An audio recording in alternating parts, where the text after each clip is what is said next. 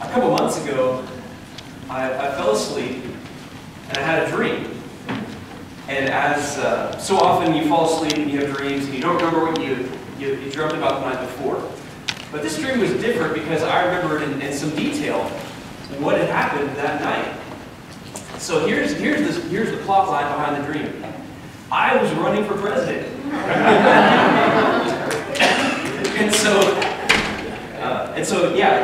So I was running for president, and then I didn't want to run for president, but I was forced to run for president, and so all of a sudden I've got to come up with a platform. So what do I run on? I don't know. And so going back and forth with my advisors, I decided to run on a platform that is biblical.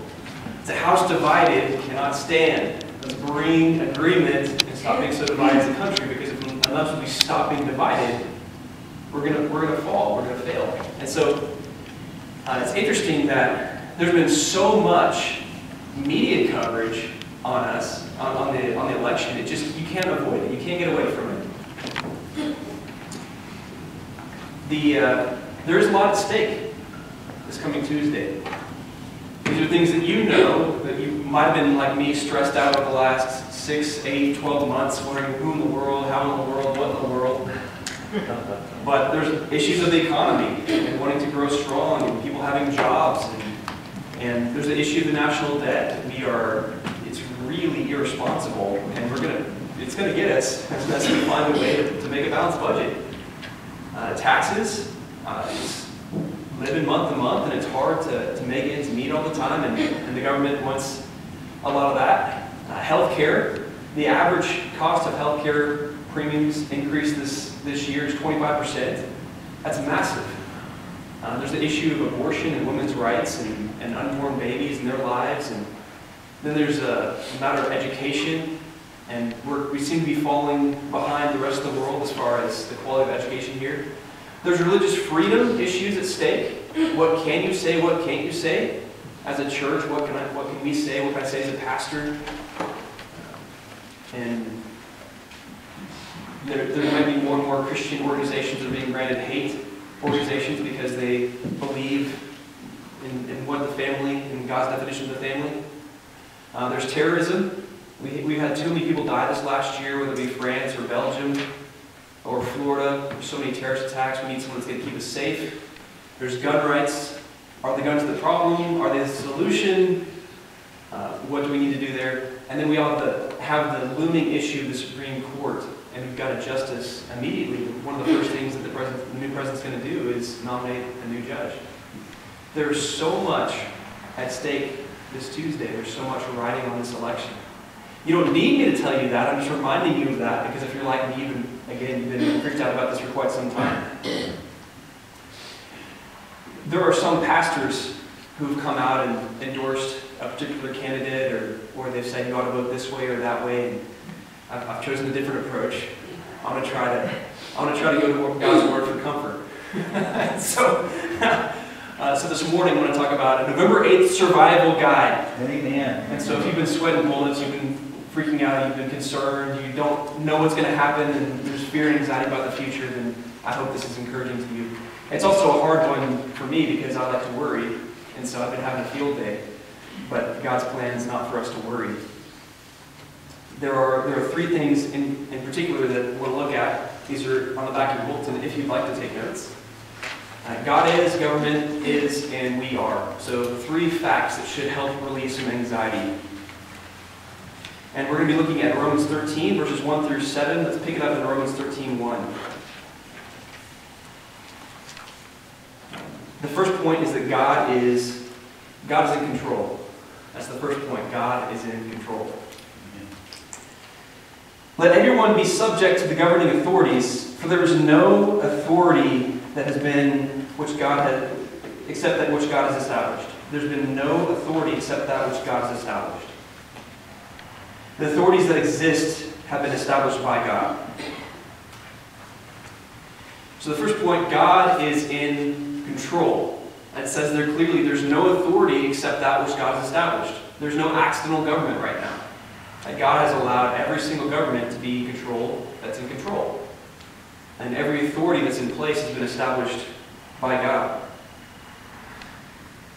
Isn't that hard to believe? If it wasn't in Scripture, I wouldn't believe it. It's like, well, God hasn't seen the candidates that we're putting forward this year. I can't believe it. It's like, but the thing about it, as a Christian, we believe that God causes the earth to spin at just a certain rate, so many thousands of miles an hour. He brings the seasons. There's an internal war between bacteria and your immune system that's going on in your body right now, and there's microbes, and there's all these things that are happening. There's the whole animal kingdom that's going on of predator and prey. And it's okay, we can trust, maybe the bird just got eaten by the alligator. God's in control of that. But the politics is a different issue. And so it's almost like we'll segregate nature or segregate things where it's easy, because we're not worried about it unless you're a bird lover. That's easy to say God's in control of that. But then when you look at the government, it's like, well, we're in control. That's us. That's me. I get a vote. I get one vote. I can solve it. So we need to believe that God's in control. The flip side of it, we just talked, and many of you are feeling this. What does it look like when we refuse to accept God's sovereignty? If we feel like that God's plan is going to be thwarted if the wrong person is elected on Tuesday, what does that do to you? What does that do to me? Panic, fear. I've been having trouble sleeping at night, and that would compound it, for sure. High blood pressure, anxiety. If you look on social media, you see a whole lot of that, don't you? Haven't you heard the water cooler talk of so-and-so? And it's funny, I like, my favorite news source is the BBC, because they constantly talk about how crazy Americans are, from a somewhat impartial perspective. And they're interviewing people as far as what they're going to do, and they're going to, you name your country. Now, for me, it's Brazil, because my family already has Brazilian citizenship. Okay. But maybe Canada, Mexico, flee the country if your candidate doesn't get chosen. Take alternative measures, try to, make things in court. But we're not in control. And to forget the fact that God's in control is to invite worry and fear, anxiety, and frustration. To me, I get a little frustrated because it is easy for me to believe God's in control, except for the government. But if we trust that He's in control, we're going to feel so much better. So that's the first point. God is in control, even if it doesn't look like it. The second, government is God's idea. Government is God's idea. That comes from Romans 13, verses 2 to 4. Consequently, whoever rebels against the authority is rebelling against what God has instituted, and those who do so will bring judgment on themselves. For rulers hold no terror for those who do right, but for those who do wrong. Do you want to be free from fear of the one in authority? Then do what is right, and you will be commended. For the one in authority is God's servant for your good. But if you do wrong, be afraid, for rulers do not bear the sword for no reason. They are God's servants, agents of wrath, to bring punishment on the wrongdoer. So did you catch that where it said, whoever rebels against the authority is rebelling against what God has instituted? There are 3 institutions that God has ordained for us, 3 social institutions. The first is the family. And so you see right away you have Adam and Eve. And for this reason, a man shall separate from his parents and cleave to his wife. And so you have, the family is a sacred institution which we should protect, which is God ordained. That's a particular passion of mine because so much of the trouble that we're in comes from families that are broken apart. You have children that are being raised in homes where they don't have the love of their parents. One parent is absent. And this happens to people of no fault of their own in many, many cases. And sometimes people just make mistakes. But the family is God's plan to raise children and populate the earth. That's one institution. Another institution is the church. And this is where we come together as believers, united by God and by Christ. This is where we administer the sacraments. This is a holy, divinely ordained body that we have right here at the church. And then the last is the government. It says here that God has instituted government. And so what does the government do? Good question. Sometimes nothing, right? That's kind of the way that we feel. If you took a public opinion poll on the street today, we'd say the government's not doing its job, they're taking time off, there'd be all this negativity towards them. However, they do things. They just do things that we don't like, right? Much of it. They're God's servants, agents of wrath to bring punishment on the wrongdoer. I don't want an agent of wrath in my life, right? That's not something that I'm going to be a big fan of. But it's important for that to be there. That part of what the government does is to enforce the law.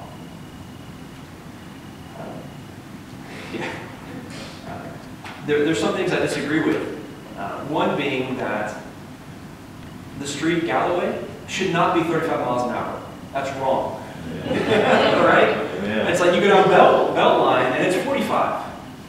But to be 35 is such a main fare. It's like, what's going on here? Why in the world? Who set this law? It's ridiculous. I know someone in here, at least one person, was recently pulled over. They're going 50. And I think $200 donation. And so, if we're smart, we'll try to be careful and not speed. And I used to be a chronic speeder. And you know, because you're going over. I wasn't like terrible, but you're 16. What do you do when you're 16? You're like so excited to get in the car and not have your parents right there next to you, and you test the limits of what you can do. But when you don't speed, you don't fear. And so, like the scripture says, we don't have fear of those when you're doing right. And so, but still, 35. Like I accidentally go 35. I almost run 35. So anyway. But can you imagine if that was the Audubon, how horrible that would be? There's no law. I love my children so much. And you know, I'm sorry, I'm a father. I'm going to work it in his illustrations and his sermon. Yes, I am that pastor that can't stop talking about his kids because he thinks they're so darn cute. Because they are. But they're amazing. And I love to sit and watch them. And they say the darndest thing, and they're really cute, and they're growing up too fast, and we tell them to stop growing, but they don't listen. And they're amazing. We have a Bible study on parenting. Camille and I have a neighborhood Bible study on parenting. And it was recently, we had 3 families that were there. There were 6 adorable little toddler boys that were there. And so, Camille and I and the other 2 couples were trying to watch the video. And we had the 6 kids in the other room, in the playroom. And you just kind of know, you're not naive parents like we are. You know what's going to happen. And so every minute or 2, it probably took us an hour and a half to go through 20 minutes of film. And so, okay, Samuel, stop punching Jonah. You can't do that. No, give him the toy, no biting, no climbing, don't smash the fragile piece of furniture or whatever. And so constantly, this is anarchy. It's the cutest picture of anarchy I can think of. But that's what happens if there's not government. Is you have kind of a Wild West scenario where there's no rules, just what might makes right, and it's ugly. And so there is a very specific reason why God gives governments, and that is to bring order, to protect life, to preserve life. For a sobering perspective, you can look no further. You don't have to look any further than Iraq or Syria or Afghanistan. Because you have here an area where you depose one ruler and there's a vacuum, and it's an anarchy, and you have something as hideous as ISIS that pops up. And the kinds of atrocities they're doing is unthinkable. And so, God, we should really respect our governments because God has ordained these, and we are to honor, respect, and obey them. It's hard that this last week, several people in the church, we found out we want to replace a sign, right? Everyone we want to replace a sign that's broken, and we're excited about that. So we submit for a permit, $100, okay, we'll do that. They come out, and I found out from Tom and Byron, who were just coming from the city, that we've got to build a $7,000 wall around our dumpster. And so it's like, don't we want to remove the blighted sign? Like, isn't that doing the city a favor? And yet they want us to do that. And they think we're made of money, and just like, and so it feels like such a burden sometimes. We did not, as part of our budgeting process, we did not budget in a $7,000 wall around our dumpster. We just didn't see that as a real pressing need for us. But it's one of those things that we've got to respect the city and be compliant and understand that they're trying to do their job to keep us in line, and that's hard. Some of us are easier than others. But we must respect them. It's God's institution which we must respect. Okay, so we've got the government is in control. The government is God's idea. This is the hard part. We're to trust Him with them. We're to trust Him with them. God's in control. He's sovereign. He's behind the government, so we just trust Him with them. I pull this from Romans 13, verses 5 to 7. Therefore, it is necessary to submit to the authorities, not only because of the possible punishment, but also as a matter of conscience. This is also why you pay taxes. The authorities are God's servants who give their full time to governing. Give to everyone what you owe them. If you owe taxes, pay taxes. If revenue, then revenue. If respect, then respect. If honor, then honor. So you might be wondering where I got trust Him with them out of this passage. I'm trying to find the best, most practical way to put this in action. And so we're not to rebel. We're not to go after the government. You have situations like in the Protestant Reformation. Luther was preaching this passage of Scripture when there's a really bad government in place and there's all this kind of bloodshed. We're to respect the institutions. I say here, respect the institution when we can't respect the person. It's like saluting the rank in the military. And so we honor what God says we should do about the government, even when we don't feel like it, even when that person we hated is now the president, the highest office in the land here.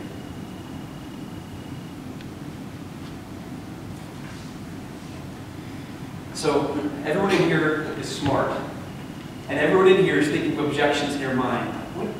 What do you, like, what point in time do you stop respecting? Or I can't respect that person. Or are you really thinking of this person gets president? I can't respect that at all. Okay, so let's move to a hypothetical situation. You ready? So who knows what these two candidates would do over 4 years? Who knows? There's all kinds of unpredictability. We don't know what the future's going to hold. So let's walk through a scenario. Let's say that we've had kind of a sexual revolution these last 4 years. And the redefinition of marriage. Let's say that things move forward. Let's say that your body, you can do whatever you want with, so we're going to legalize prostitution. We're just going to do that, because people should be told what they can or can't do with their bodies, if someone wants to go sell themselves. So let's say that legalize prostitution. Let's say that, Christians, we don't like that. And so we start preaching out against prostitution. We continue to say Jesus is the only way to heaven. We continue to proclaim Christ. So let's say that we start getting some real Christian persecution. And let's say it starts getting ugly. We start losing freedoms. They start taking away pulpits from us. They start closing churches down. Churches burn down.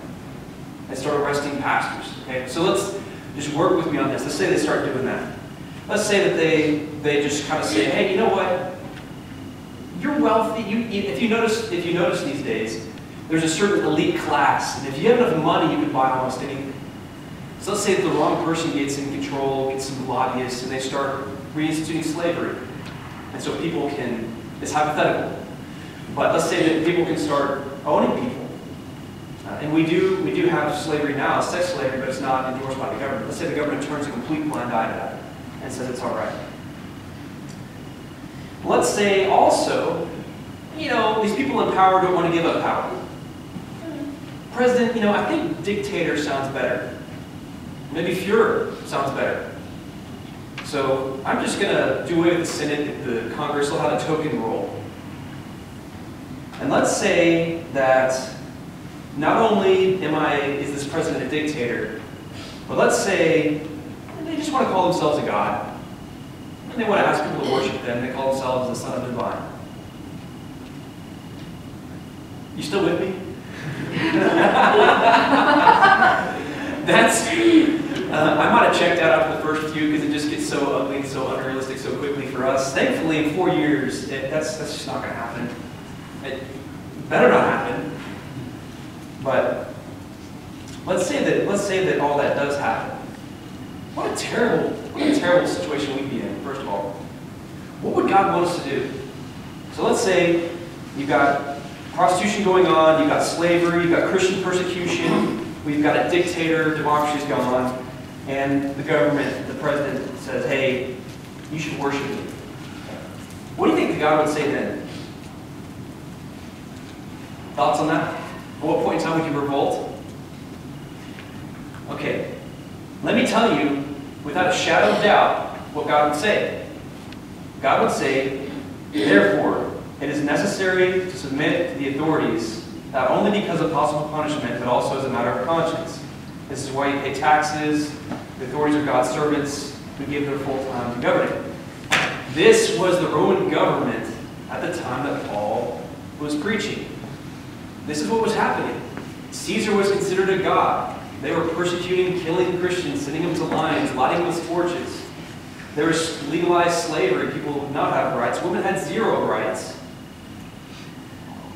There was prostitution, temple prostitution. That was all encouraged.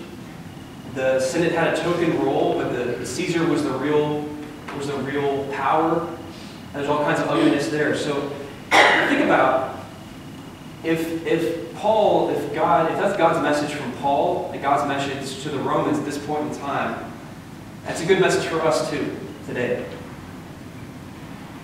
That even in such a bleak situation, we should still submit.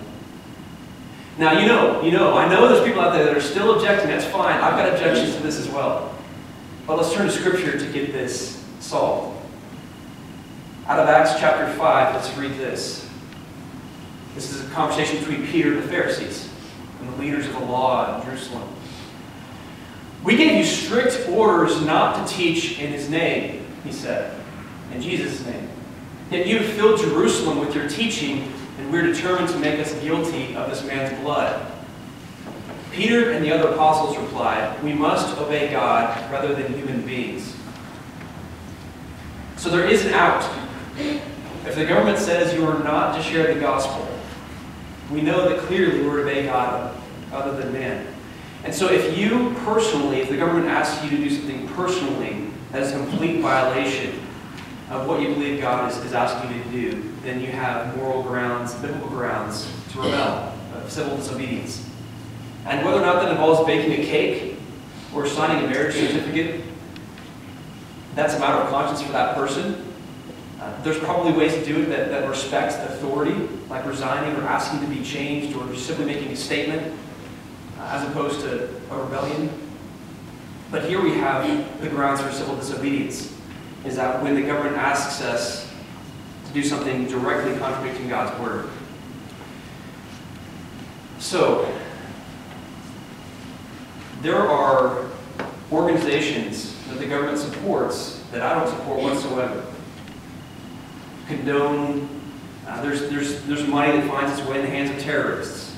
There's money that is used to slaughter the unborn. There's money that goes to other things that I don't support. That does not give me a right to stop paying taxes. It also does not give me a right to disrespect or to stop obeying the government. But if the government comes and knocks on my door and says, you got to stop preaching, I say, take me away. There may come a time when it comes to that. The good news is that governments rise and fall. There's been no nation that's never fallen. They all have birth and death cycles. But the gospel has never failed. And so we are to align ourselves with the eternal government, of whom Jesus is Lord, as opposed to fearing the temporal government. So, the 2016 survival guide, God is in control. You don't have to worry. Don't be afraid. God's got this. And over, as divisive as this election is, it'll be all right. You look at other nations around the world, and they would love to have a Clinton or a Trump. They really would. And it almost sounds laughable, but I'm serious. They would love to have one of those two. There's so much corruption, so much politicking, there's so much murder. God's in control. We can trust Him. Our hope is in Him. Our hope is not in our government. He's in control. And government's God's idea, and it's our responsibility to submit to them. It does not give us a right to disobey. And it doesn't mean, I'm not saying don't vote or don't exercise your freedom of expression. That's a beautiful thing the government's built in. We should have freedom of expression. But not freedom of rebellion. We should not be like those people in Washington or Oregon who hold up with guns, and it's just a mess. We're to trust Him with them. What I love is when it says that the government is God's servants. Guess what? God, they're responsible to God. Yeah, they're kind of responsible to me and to us because we put them there. And if we don't like what they're doing, we're gonna vote them out of office. But ultimately, they're responsible to God. So if they advance an agenda that we think is really unethical or evil, that costs us thousands and thousands of dollars every year, then that's on them. It's not on us. And because they're doing it, it's like, okay, so a government organization is supporting this thing that's evil, and because I'm paying taxes, I'm not responsible. We're not responsible. So that should hopefully encourage you. So we see, and I don't want to get political, but I'll throw one issue out there just of abortion, because Nathaniel had a personality before he was born, and Camilo recognized his personality and saved his life, and he stopped acting he was very active and exploring and creative. And when he settled down, we went to the doctor and found out he had a umbilical cord wrapped around his neck and he was going to die unless we had a C-section. Also things like before you created me, I knew you in the womb. And so there's definitely a connection there between the fetus, the embryo, and God. So that's my one political stance I'll make today. But that's not the only thing we take into consideration when we vote. But if we vote someone into office who holds that viewpoint, then that's on them. That's their decision. And they're responsible. And again, that's my personal opinion. So what do we do? The survival guide's nice, but what do? What's a plan that we need, that we can have moving forward this week? It's not hold up, stockpile supplies. It's not go out and buy guns and lots of ammo. First of all, if God's in control, then pray. Pray. I've been kicking myself recently because I don't pray enough. I feel like some standards I pray a lot, but I feel like I just don't pray enough.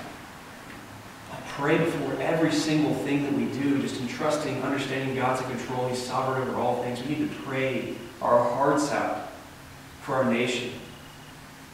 There's all kinds of investigations going on with both candidates. Let's pray that God works a miracle and truth comes to light within the next couple of days, because there's a lot of hearsay, there's a lot of speculation, there's a lot of accusations, but we don't know. And we don't want to put someone in office, and then again, they're both under investigation, and so I'm saying this about both. We don't want to put someone in office who would really lead our country astray. And so pray that truth comes to light. Pray that God relieves anxiety in our hearts, gives us peace. Again, that great passage out of Philippians, that don't be anxious about the election, but in everything, by prayer and petition, present our requests to God, and His peace, defying all understanding, will guard our hearts and minds in Christ Jesus. If you find yourself, after going on Facebook or watching the news or just driving around, just thinking about the election, pray for peace. So pray for peace, and God will answer that. He's in control. He loves us. He loves you. And we're going to be spending all eternity in heaven with Him under the best government the world has never seen. And so We can pray not only that the truth comes to light, but also to relieve anxiety in our hearts. Pray for wisdom for the other people that are voting. Pray for wisdom for the elected officials. Pray for honesty and truth and the election that's pure. And that the person who is defeated respects the winner, whichever way it would go. And then also pray that God's will be done in us. It's interesting how many Christians are so concerned about religious liberty, and they don't share the gospel. That is, it's non secular, but it does not follow. Why would I be so concerned about my right to share that Jesus is Lord if I don't do it? And so maybe some persecution will help spark us to action. And so pray that God uses us. So prayer, we just need to be praying constantly. And then I'm so excited about prayer night this week. It could not fall on a better time, because we're going to be coming together as a congregation one day after these divisive elections are over. The news of our president-elect will be less than 24 hours old. We can come together and pray for peace for our nation, pray to respect and honor the establishment, pray for wisdom for whoever's elected. And so I strongly encourage you to join us here 5:30 next Wednesday for prayer. Can't think of anything to do to be better. So first of all, pray.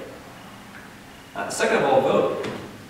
A lot of this is, you could almost say it's fatalistic.